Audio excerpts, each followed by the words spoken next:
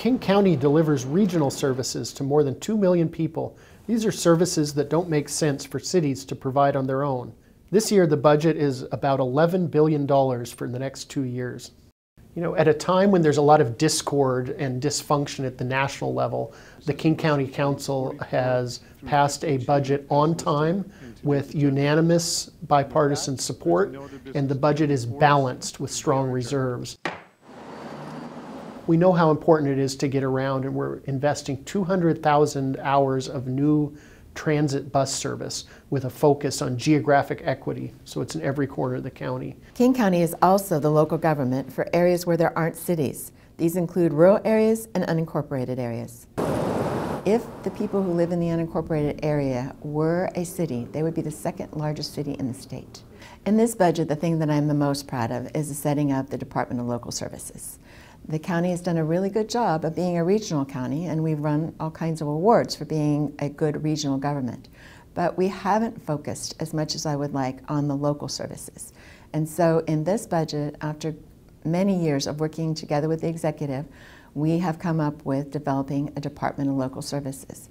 So there will be a focus on the local, and they deserve to have a government that's devoted directly to them, close to them, and monitoring that their needs are being met. I'm really proud of, despite our limitations on what we could do in terms of spending, the prioritization of investing resources in helping lift people out of poverty. So, for example, in our transit program, we have budgeted for a very low income fare for those making 135% of the federal poverty or less. That's about $12,000 a year at the federal poverty level. So if you're making that much money, it means you're working, but you're really struggling. And between housing and transit, those are kind of the two major costs and barriers to opportunity. So by early 2019, we hope to have that very low income fare out on the street. It builds on our Orca Lift program, which has been very successful. Really proud of that. We've put $100 million+ in affordable housing money here from the hotel motel tax, and we've funded millions of dollars of new shelter beds. I was very pleased to get into the budget a study to determine what we can do to improve the diversity and participation in our juries.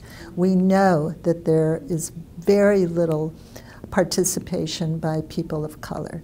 The reality for people who are African American, Asian American, who are of any group of color, they're not having the access to justice they deserve because their juries are not reflective of their population group. We're seeing a growing problem with gang activity in King County, so we are investing almost $1 million in new King County Sheriff's deputies to reform a gang task force. The sheriff is going to partner with other cities and jurisdictions to have a dedicated regional gang task force to tackle this challenge.